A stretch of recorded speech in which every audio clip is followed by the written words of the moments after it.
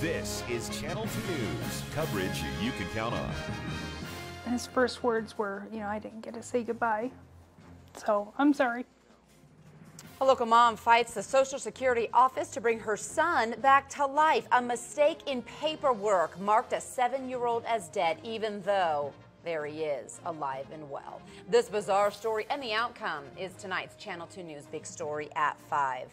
The father of a young Sparks boy unfortunately died earlier this year, but a mistake in paperwork at the Reno Social Security office ended up marking the boy as deceased instead of his dad. Good evening. I'm Wendy DeMonte. I'm Kristen Remington. Thanks for being with us. This issue, as you can imagine, is causing many headaches for that 7-year-old boy, Samuel Parker, and his mother.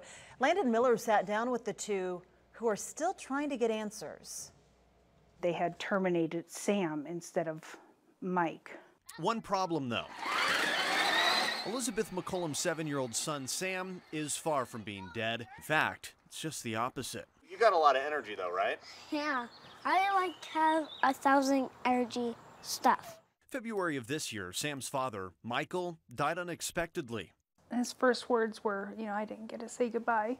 And when McCollum wanted to have Sam collect his survivor benefits, she found out what happened. They marked him as deceased. In fact, this issue is more common than you think.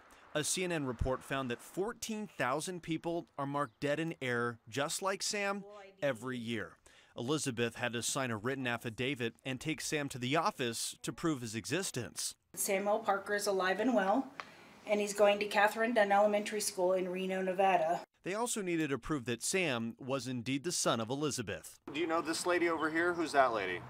Beth McCollum, my mom. Are you sure she's your mom? Yep, and I know it for sure.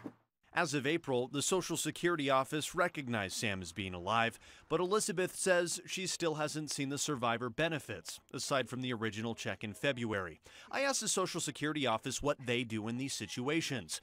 A spokesperson would only reply via email saying, when Social Security receives a report that a beneficiary reported as deceased is still alive, we take immediate steps to determine whether the report is accurate and restore payments. But for now, Elizabeth will continue to spend her days off here, trying to get all of Sam's benefits reinstated.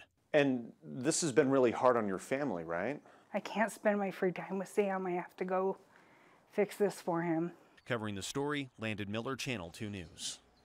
And Elizabeth told us she hopes to start seeing those checks again once the Social Security office gets some behind-the-scenes paperwork all cleared up.